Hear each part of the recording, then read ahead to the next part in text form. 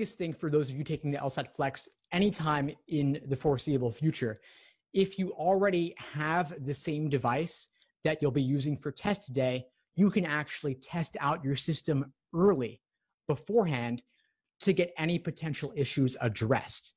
There's actually a website on ProctorU's site, a subdomain there, where you can test out your system. And you could test it out just on your own, but you could even test it out and connect with a live rep and chat with them, and they can take over your computer to adjust the settings appropriately. It's at testitout.proctoru.com, test it out with hyphens. I've put the link in the chat here.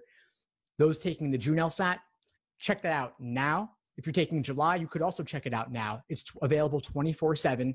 You can go on there, meet with a proctor, and they will, or tech support person, and they will adjust your computer settings so that on test day, you are ready to go.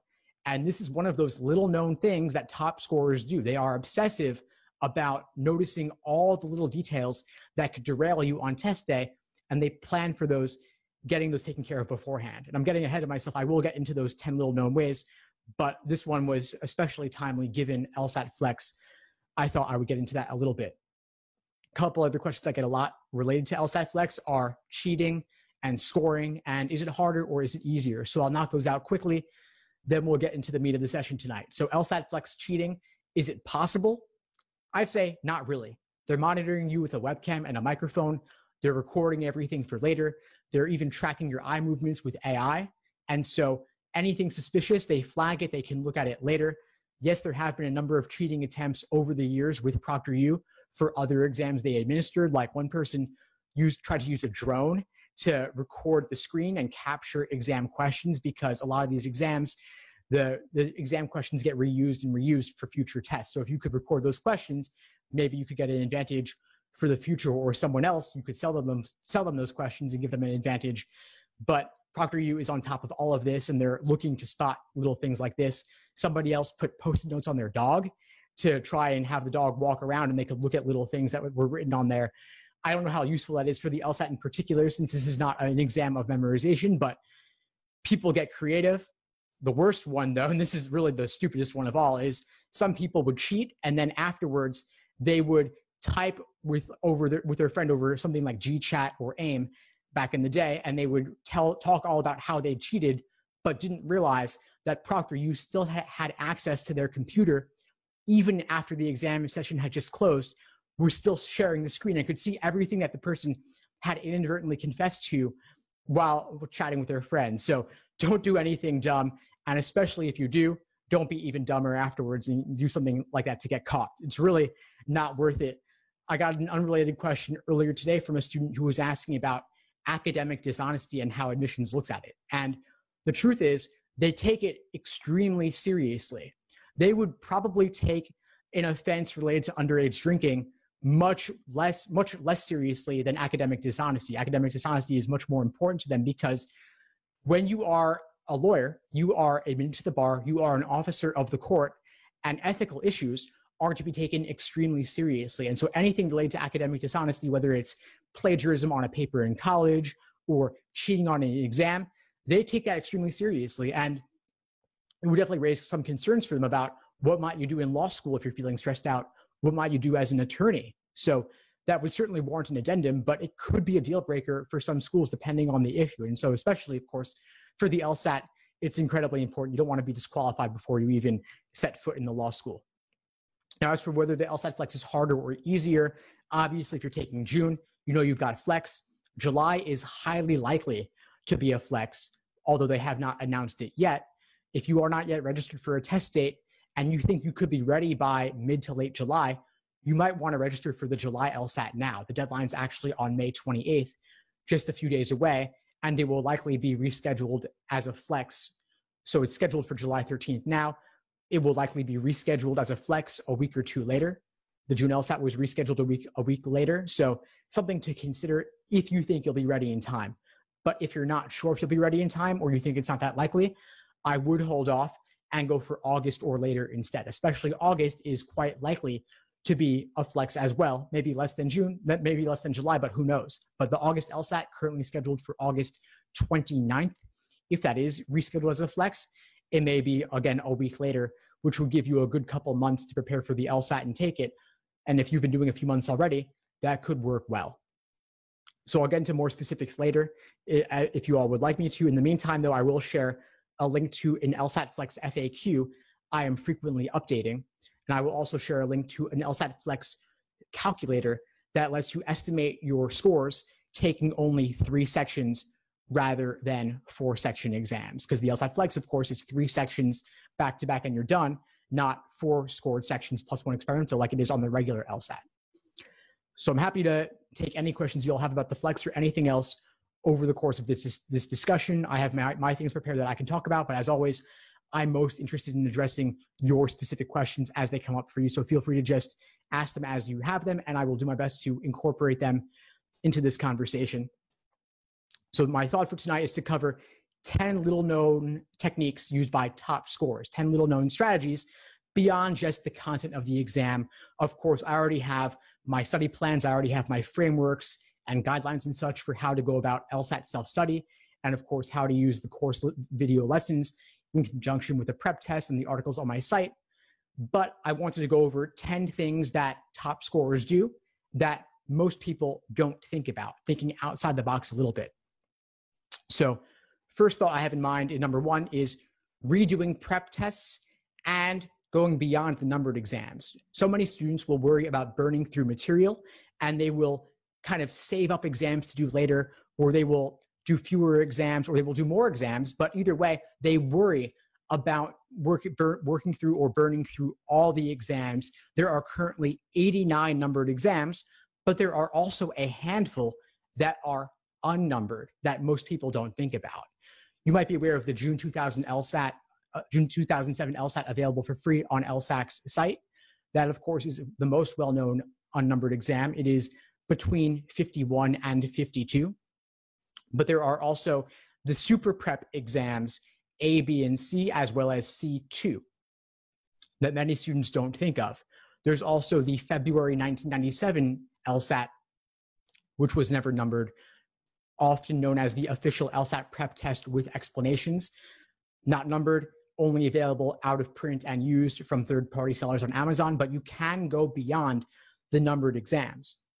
Regardless, it's incredibly important that you recognize that the value in doing the exams is not simply to measure yourself. It's to review and learn from your mistakes to avoid making them again in the future. So if you get totally obsessed with this exam, which you should if you want a top score, that requires getting your hands on every single LSAT ever released, or at least the majority of them, and then going beyond hunting on Amazon for the third-party seller exams, where you can get more and more of them that are unnumbered and out of print, not that most people don't ever get to. So I'm putting a link in the chat here to the LSAT prep test list of every exam ever released. If you have more time on your hands than most, if you're not taking it in the next couple months, you may want to dig down and find those unreleased exams or those out of print exams.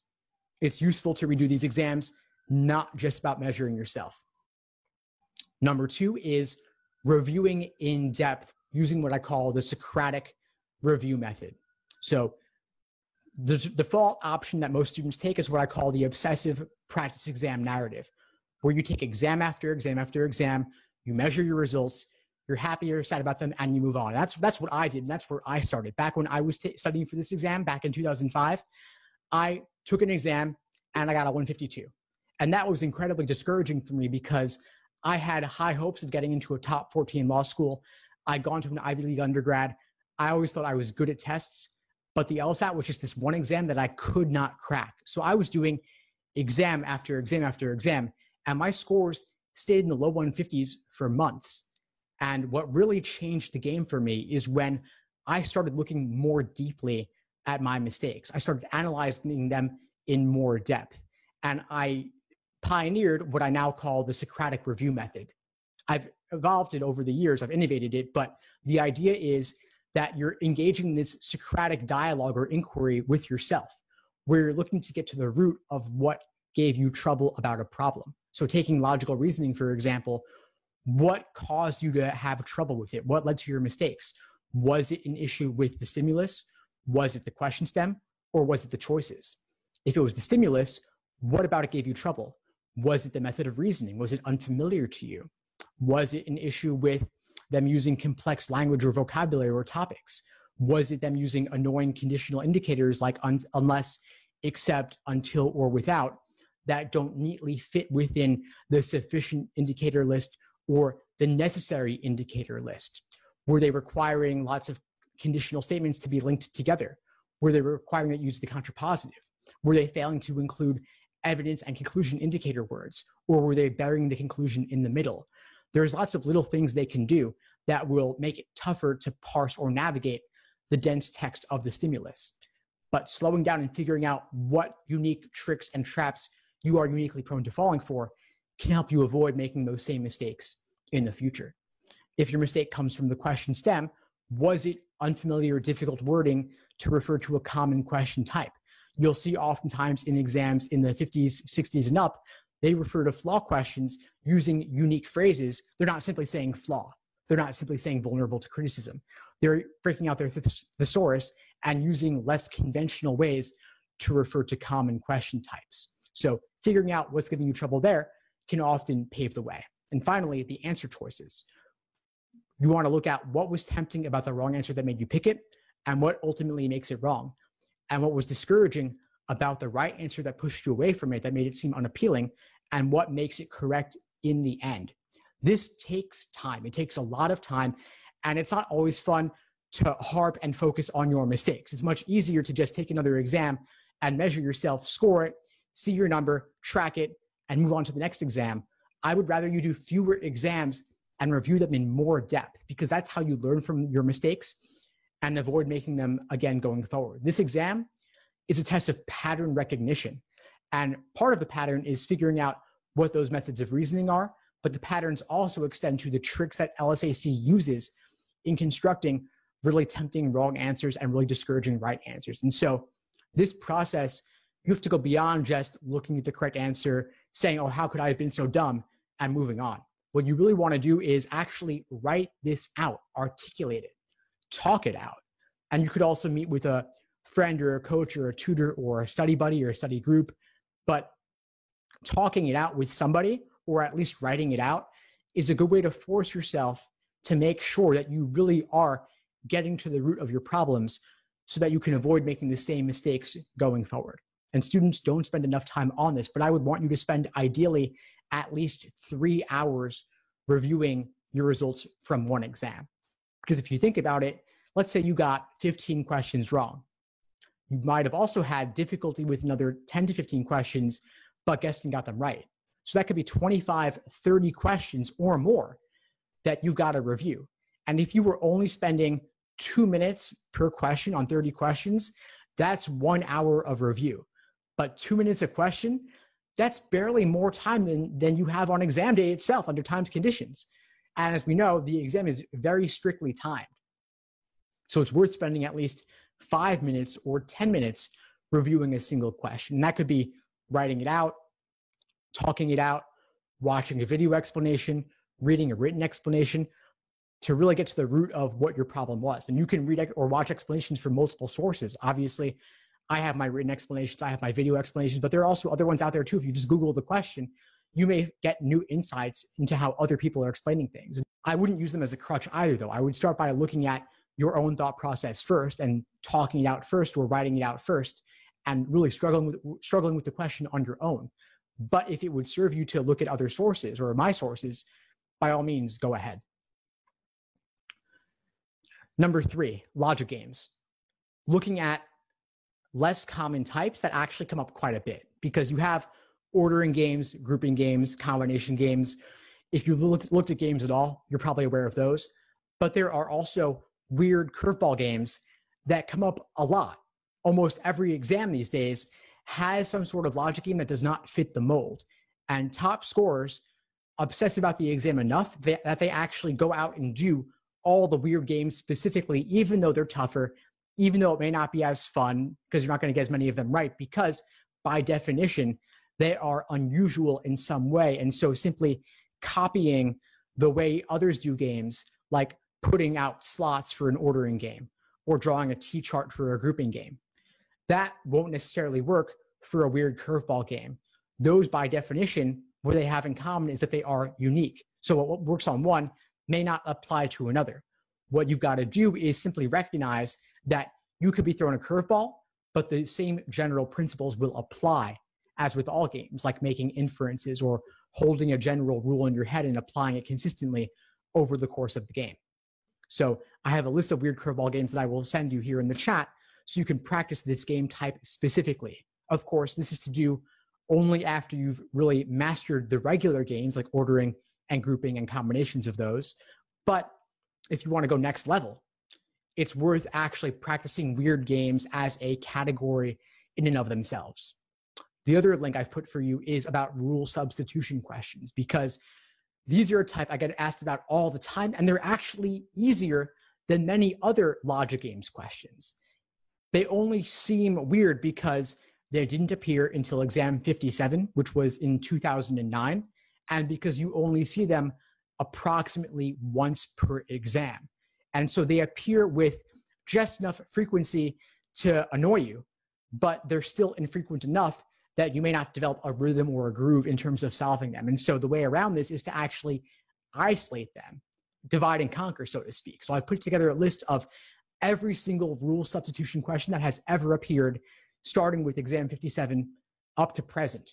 And you'll notice if you click that link, I actually even included exam C2 from the Super Prep 2 book, because I went to all the unnumbered exams as well. I dig deep to find out all the questions that could possibly be relevant to your prep. And you may not need Super Prep 2 in general because there are enough other exams out there. But if you want to practice rule substitution questions in particular, there are only about 30 of them, give or take, ever. But 30 is enough to drill and practice and master. So practice those as a category by doing the initial setup for the game, making all the inferences, making your diagram, and then skip all the questions and just go directly to the rule substitution question in particular. Do that one question, because you'll see it's like setting up a game. It's like making a main diagram and making related inferences and seeing, is this equivalent or not? Does it lead to similar results or really identical results?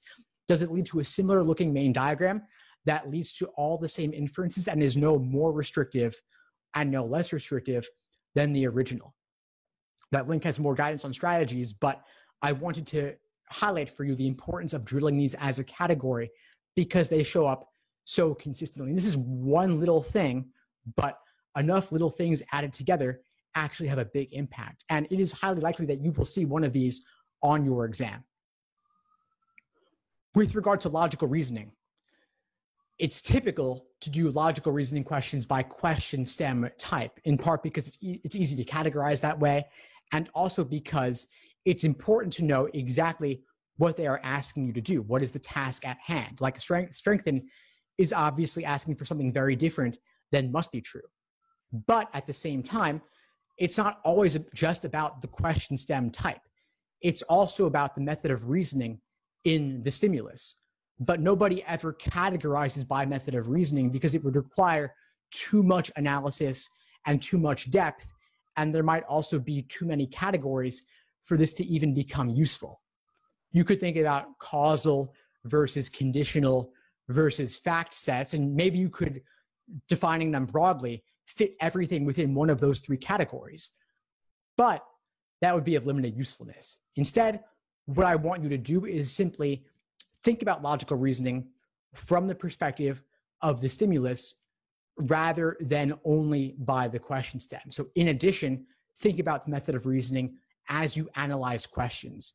So for example, if we have an argument saying that we should eat at X restaurant because it has 5 stars on Yelp, we could strengthen that by strengthening the importance of reviews or the validity of reviews. We could weaken it by problematizing the reviews or saying the reviews aren't that relevant. We could also evaluate the argument by asking ourselves, what would make reviews more or less reliable?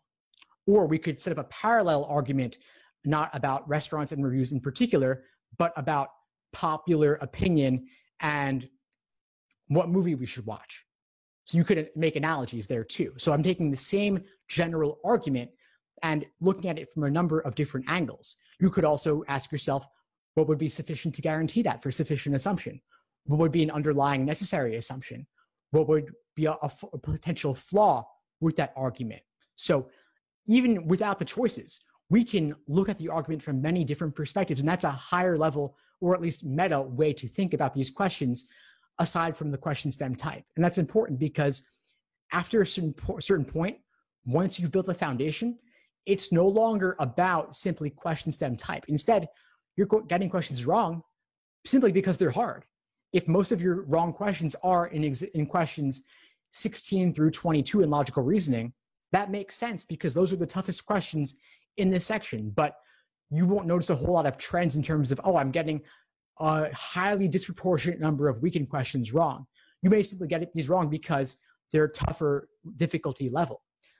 Logical reasoning questions, as well as all questions really on the LSAT, are rated on a difficulty scale of 1 to 5, 1 being easy, 5 being hard. And you'll see this in the Super Prep book from LSAC.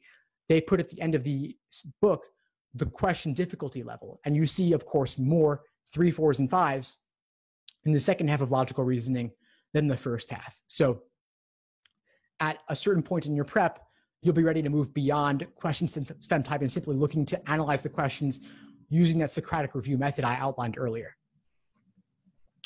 Now, moving on to reading comprehension, a couple things.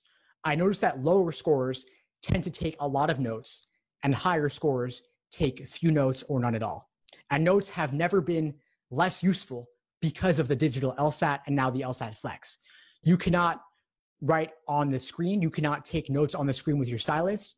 Instead, you're doing notes on scratch paper to the side. And again, for Flex, you get 5 pages, 5 sheets. For the digital on tablet, you get 12 to 14 pages. So notes, you can make them and you have plenty of space to do so, but they won't be on the passage itself. Also, the Flex and the digital LSAT have highlighting and underlining tools, but they don't work that well. They're clunky, they're imprecise. What you try to select will be off a little bit. It won't cover exactly what you wanted. So I wouldn't rely on that. So top scorers are taking few notes or none at all. They're also getting comfortable reading on the screen. So put your books aside, try to get the exams in the digital format. You can get them quite easily from LSAC as part of what's called Official LSAT Prep Plus, aka Law Hub, at lawhub.lsac.org. And this gives you they have a subscription where you can purchase access for $99 a year exclusively from them. More than 60 exams in the digital LSAT format, which is identical to the LSAT Flex format. And so you can get used to reading all the passages on the screen. And I'll get more into that later, actually. But the one last thing I want to say on reading comp is you also train yourself to read quickly on the screen. And there are a couple of sites for this. One of them is Spreeder.com. I've typed that link there. And this lets you copy paste in text and display to yourself at different reading speeds. And my reading comp masterclass goes into this more, where I'm actually displaying it and showing you how you can display text at 300 words a minute, 400 words a minute, whatever you want, and increase the speed on yourself over time to get faster as you get more comfortable. But that's a good way to get used to reading dense text on screen, because on test day, that's what you're going to be doing. Now, as for number 6, I wanted to cover Official LSAT Prep Plus.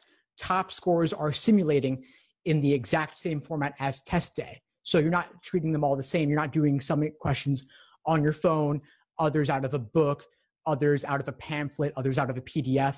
You're doing it the same way you'll do it on test day. And before I was saying PDFs were fine, or even books were fine, but now that we've got digital LSAT, you might as well do it the same way you'll do it on test day. And your access is good for 1 year from LSAC. So assuming you're taking the LSAT in the next year, you might as well just get it now. If you're not quite ready yet, though, you could get 2 of them in that format for free inside your lsac.org account. They are currently making available 71 and 73 for free, which were from about 2014 or so, still perfectly recent, still perfectly relevant. And then when you're ready to level up your exam prep, you would then purchase the access to get most of them. But you want to be simulating test day down to every single little detail. That includes the format of the exam. That includes the timing. So once you're ready for timed exams, you're doing those 3 sections back to back, no break, and you're done for the Flex. For the regular, the 5-section exam, you're doing 3 sections back to back, no break. then a short 10-minute break, then 2 more sections back to back. But you are mimicking everything as precisely as you can. For those taking the June LSAT or the July LSAT, both of which are likely to be a flex, June is definitely, of course, I would be practicing for flex, while for July still considering the possibility of regular. But assuming that you're home anyway, you might as well do it at the same desk. You'll do the actual thing. For flex practice on the same computer, the same device, you'll do the actual thing, and you're even simulating the warm-up. So especially for flex, since all questions are weighted the same and it's only 3 sections, you want to be ready to go since you know every question counts. So before you start your timed exam, you're doing a favorite game, a favorite passage, a favorite couple logical reasoning questions. You're doing those right before you hit start so that you're warmed up and ready to go, because there's no room to get warmed up on test day, given that nothing is experimental and everything counts for real. Number 7, mindfulness meditation to reduce stress and anxiety. I feel like I've said this so much that it's become almost cliche now, but it actually really does make a difference to focus your mind, to train your mind to not wander during the exam. It's too easy to spiral into depression or anxiety when you screw something up or you flag something because you can't get it in the moment. But it's important to recognize that that's natural, that's okay. The LSAT is hard. And sometimes you will encounter a question that you're not sure of. And so recognizing that you're getting bogged down, recognizing that you're not making headway is mindful in a sense. And it requires taking a step back, zooming out, and recognizing that while the LSAT as a whole is incredibly important, no one particular question will make or break you, and no one particular exam day will make or break you. You could always retake. Law schools do not average multiple scores. They only take the highest. And personally, I'll flag questions too. I'll typically flag at least 3 or 4 questions in one logical reasoning section. And I'll flag them, I'll skip them, I'll come back to them later. The digital LSAT makes it, and Flex make it really easy to flag questions and see at a glance what you've done, what you haven't. But I'll flag the tough ones and come back to them because I don't want to deal in the moment. It's just too hard. I'm getting bogged down, not making headway. But with a fresh look coming back later, I might have a new perspective or have at least more time to hammer away, knowing that I've already knocked out everything else. So mindfulness, even just 5 minutes a day, could have an enormous impact over time, even over the next 2 to 3 weeks for the June LSAT, even over the course of a month and a half for the July LSAT and beyond. 3 to 5 minutes a day would make a huge difference over time if you started now. So 5 minutes, just focusing on your breath could be enough, or you could use guided meditations or apps like Calm and Headspace and Waking Up, all incredibly useful. A lot of them are free. I highly recommend checking those out. Number 8, sleep, diet, and exercise. Those are too often neglected, but they're actually really important parts of being at your fullest capacity at 110%, ready to go on test day.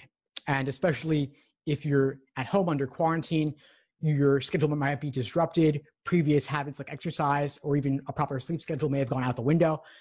Try to be as consistent as possible, ideally waking up early if you can, but also trusting that you know best what works for you. But at least consistency makes a huge difference. Getting enough sleep makes a huge difference.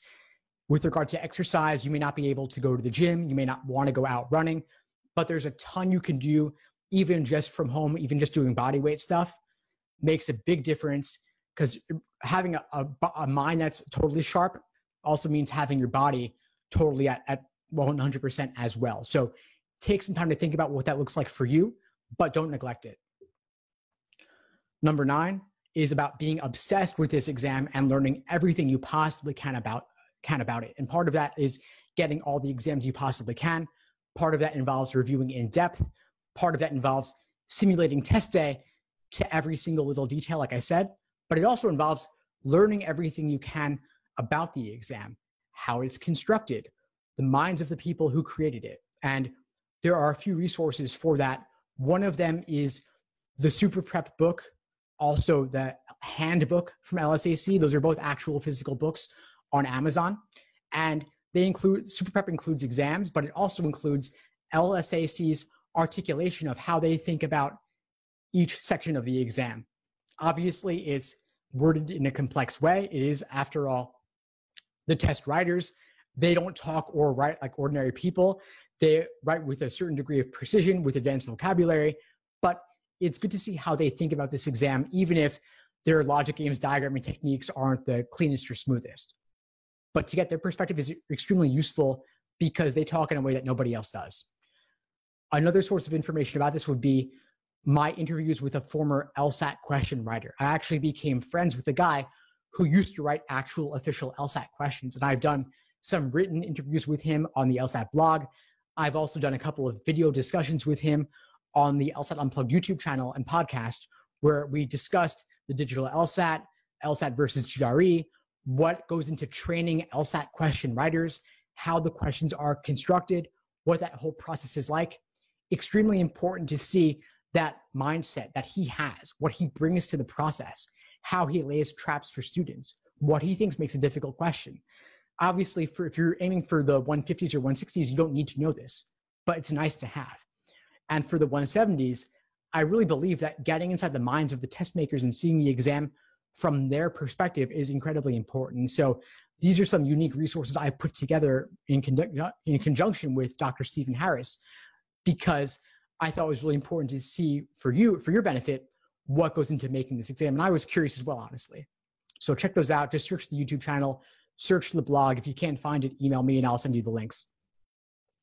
Finally, number 10, and this is kind of unique to LSAT Flex in particular, choosing your exam time of day. One cool thing about the LSAT Flex is that you have a lot more flexibility regarding when you take the exam. So you can play to your strengths. If you're a morning person, you could take it at 9 a.m. If you're a night owl, you could do it at 7 p.m. or anytime within that entire range. And then for regular LSATs in person, you could choose a morning test date or an afternoon test date.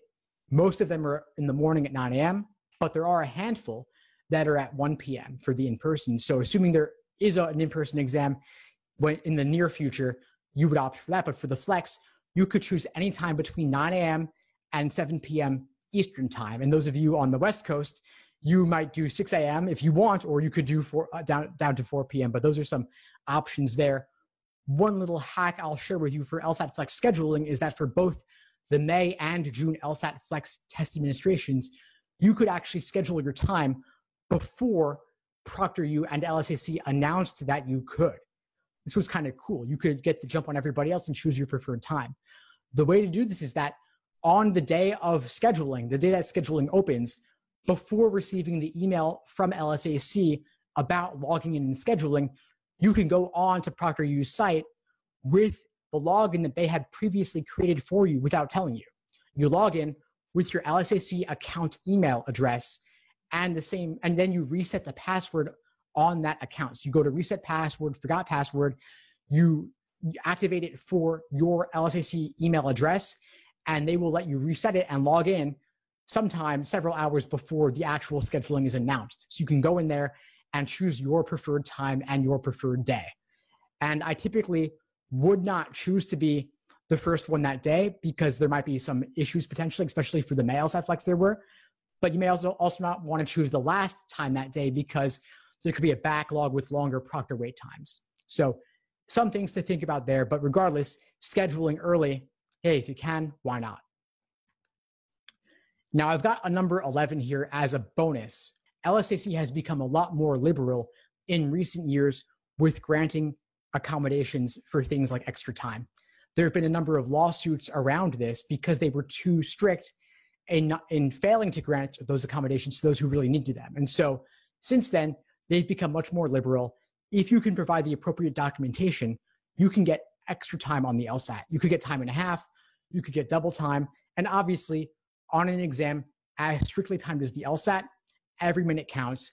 And if you have difficulty focusing, you have issues with ADHD or ADD, you could get a doctor's note, get an evaluation, and apply to LSAC for extra time, and you'd be likely to get it if you get that confirmation from the doctor. And obviously makes a huge difference if you were previously struggling to finish the sections in 35 minutes. With time and a half, you get 53 minutes per section. Obviously, this is not something to abuse, but if you think you might qualify, it's worth exploring the option because law schools will never know that you got extra time. It is not noted on your score report, in part due to one of these lawsuits. They are not able to notate that at all. Law schools will treat them the same. They won't even know themselves. And so that can make a huge difference for you on an exam as strictly timed as the LSAT. So that's what I had planned for tonight. I saw a couple questions in the chat that I will get to, but please feel free to ask more. I'm happy to address them as I can. So Judy was asking about the August LSAT flex. How long is it likely for the August LSAT to be pushed back? Well, for the June LSAT, it was initially going to be June 8th, and they pushed it back about 1 week. The June LSAT flex is June 14th and June 15th primarily.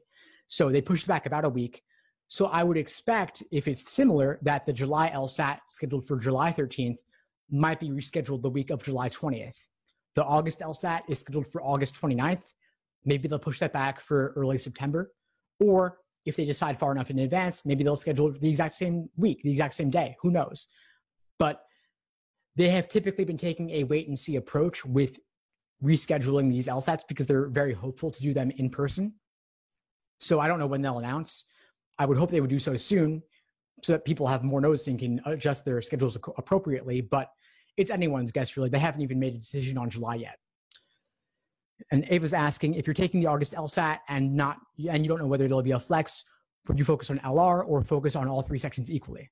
Good question. I mean, I would say be ready for anything, aim to master all the content. And so, of course, you're right that there is a difference in weighting where the regular in-person LSAT logical reasoning is half of the scored content. On LSAT Flex, it's only about 1/3 of the scored content. And so if you're taking Flex, I would say maybe do less on LR and more on the other sections, games and reading comp, since that's how they're weighted. But when you don't know, the best course of action, of course, is be ready for anything, aim to master it all. There's not much more I could say than that, really. Clark is asking, what's a solid score for the LSAT in general?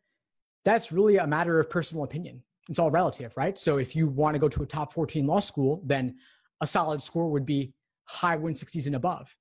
If you're okay with the top 50 school, then 160 could be more than enough for you. It really varies on what your goals are. The median LSAT score is a 151. So anything above that, you're already doing better than a majority of people. But if you want significant scholarship money or to get into a top school, you probably want somewhere in the 160s at least. But it'll vary based on the medians of the schools that you're looking at. But anything above their median is to your benefit because that can get you scholarship money or that can increase your odds of getting accepted. And scholarship money is the easiest money you'll ever make. Just a few points more on the LSAT gets you $5,000, $10,000, admission to a better school. The ROI on that over the course of your entire career is enormous. I can't overstate it enough, really. It's so important that you put in time for your LSAT prep because your GPA is fairly fixed at this point, most likely, but your LSAT score, you could earn it in 1 day and make all the difference for your admissions chances. And obviously, you're not studying for it in 1 day. You're doing at least 2 to 3 months, preferably 5 to 6 months in order to reach your fullest potential, but it's worth it. Even just a few points more makes a huge difference. And that's why I advocate retaking. I don't think anybody should apply to law school taking the LSAT only once because through luck alone, you could do a few points better. And law schools don't average multiple scores. They only take the highest. And so if you're aiming for, let's say, the October LSAT, you might as well take the November as well and still apply early enough in the cycle. You would. And through luck alone, you do 2 to 3 points better. Awesome. You do worse, no big deal.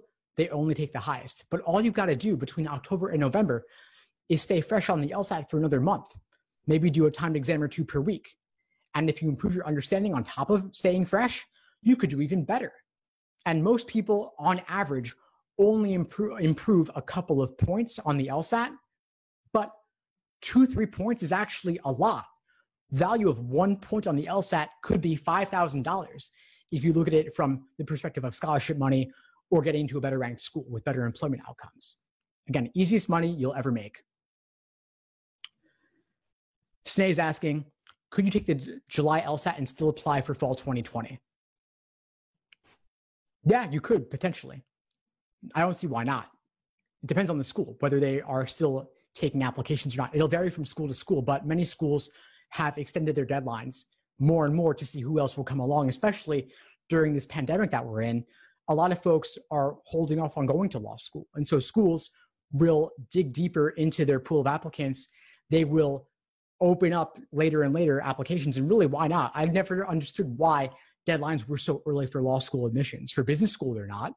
And if you're not starting until the fall anyway, why not take people in August off the wait list if it makes sense from the school's perspective? So I would say look at the individual schools and see what your options are, but also look carefully at what your scholarship opportunities are as well, because it's not something to take lightly. And if you could get more scholarship money or get into a better school by waiting a year, you might not want to do it in the short term, but it could make sense from the long-term perspective. So I would evaluate offers from them very carefully, and remember that you are a hot commodity. They need you more than you need them, especially with all the ambiguity about whether law school will be online this fall or with extreme social distancing, but tuitions are still pretty high. So a lot of folks may not want to start law school under those conditions. You might not mind, it might work for you. You might want to do online, but it's obviously very different 1L experience for a fairly similar price. And so I would look very carefully at what your options are if you're going to start this fall and see if they're offering you enough money in scholarships or if you're going to a well enough ranked school, and consider negotiating. I would always negotiate, but consider what your other options are, whether it's waiting a year or going to a different school. Leia is asking, how many times is too much for taking the LSAT? So is there a number of retakes that's too many or a number of takes that's too many?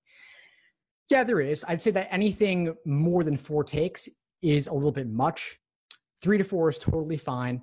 5 or 6 starts to look like you might not be choosing to take the LSAT when you're fully ready or exercising the right judgment about that.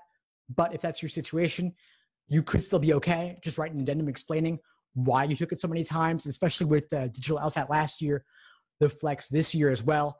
They are understanding that there were some format issues with all the changes that may not have worked for you or being confusing, or proctoring may not have been so smooth, of course. And so they will understand. Just write an addendum.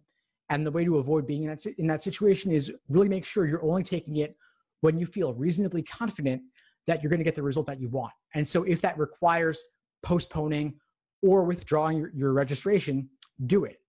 If you postpone or withdraw, law schools will never even know that you were registered for that particular test date. But it is what it is. If you already took it 5 or 6 times, just write an addendum. Ultimately, though, what they want is the score. They want the highest score. So I would retake if you have not yet gotten a score that you want to apply with. It's better to take it one more time and get a higher score than to worry about having too many takes on record and applying with a lower score. Mishan's asking, have I ever heard of getting a waiver from LSAC for an under the desk footrest? That's a good question.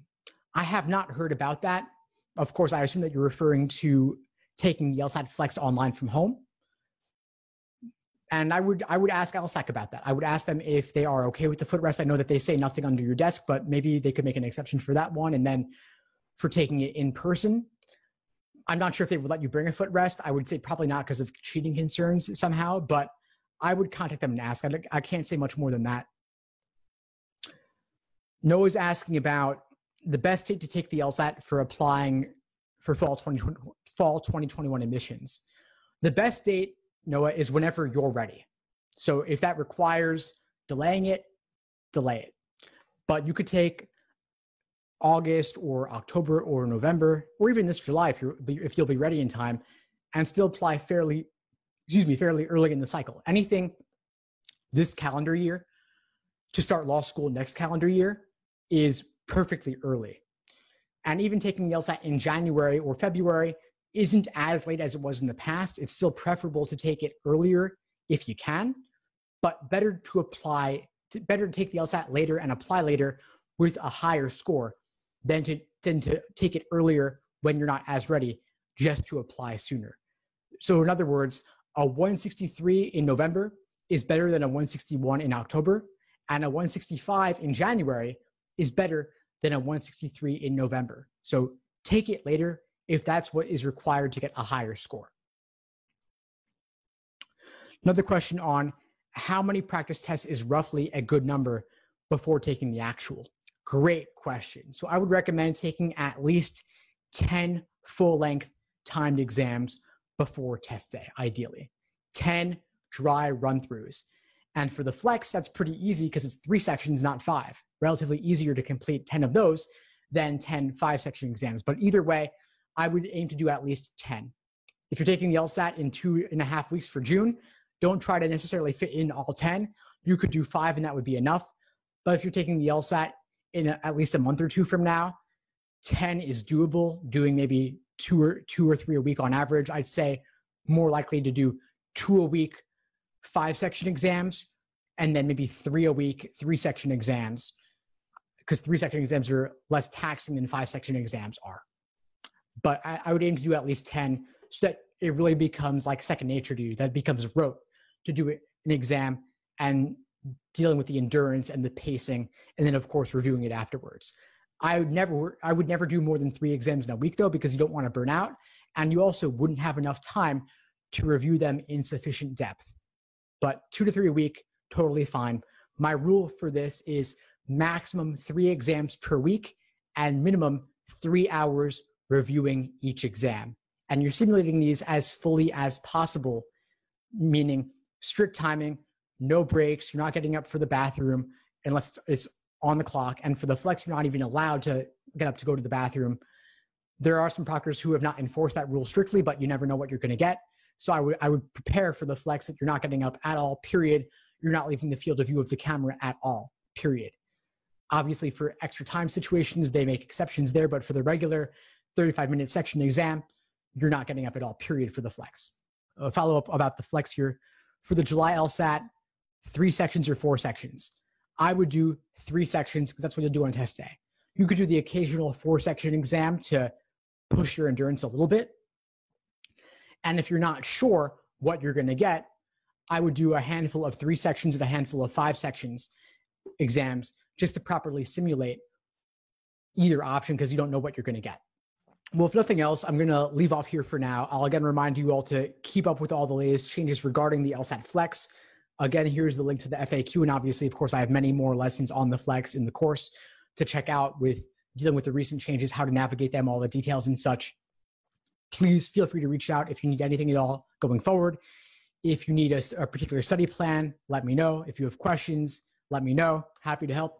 And I'll see you all soon. Be well and good night, everyone. Thanks for all the great questions.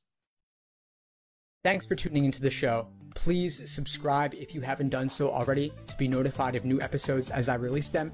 And feel free to reach out if you need anything at all as you move forward with your prep. I'm happy to help however I can. In the meantime, I'll wish you all the best and take care.